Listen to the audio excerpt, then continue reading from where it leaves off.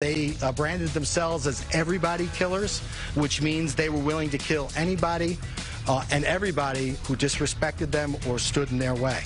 18 alleged gang members arrested and tied to 31 separate incidents on Long Island. Hello, I'm Dana Tyler. Welcome back. I'm Christine Johnson. Police say that they are terrorizing Long Island neighborhoods with shootings and carjackings.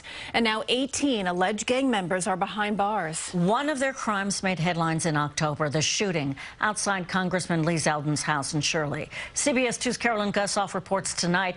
Investigators say these suspects are part of a new neighborhood gang.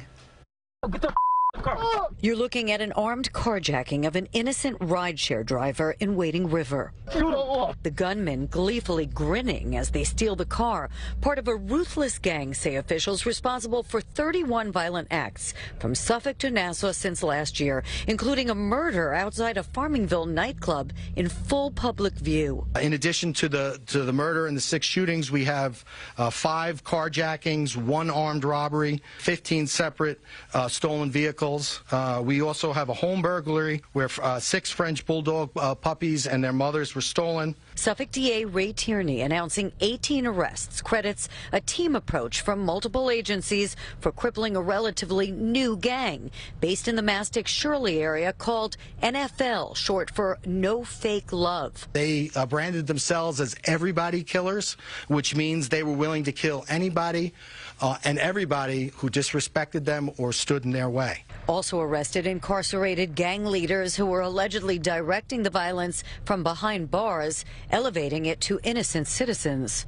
There's no boundaries. It wasn't just another gang member, whether it's stealing dogs or an innocent Lyft driver. So these individuals should never see the light of day.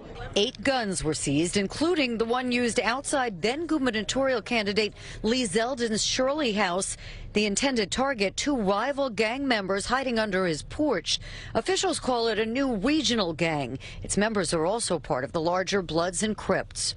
Among those arrested, a 14 and 15-year-old, one on leave from a juvenile detention center for Thanksgiving break, but instead of family time, was holding up a victim at gunpoint. We were going to make sure that people are held in on bail and that they're held responsible for their acts of violence and what they're doing to our communities. One of the defendants applied for a legal gun license to allegedly supply gang members for violent crimes across Long Island. In Riverhead, Long Island, Carolyn Gusoff, CBS 2 News.